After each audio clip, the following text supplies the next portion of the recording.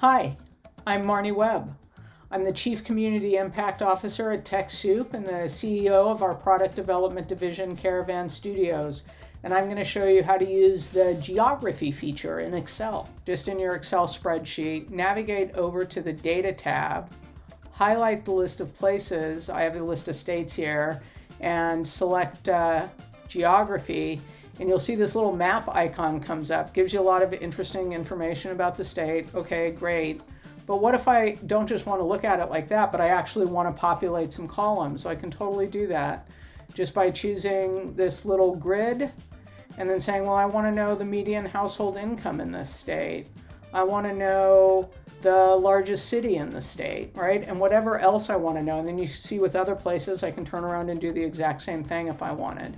And just like anything else in Excel, I can grab it and pull it down, and it copies the formula into the other rows. So I have it for the other states in my list too. It works, you can see that it works for cities, right? But it also works for countries. If it's confused about what Ireland, you mean, it asks you.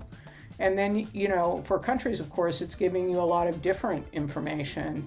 You can even have the names of the leaders in an area. And again, you can just grab it and copy it down like anything else. That's it. Thanks.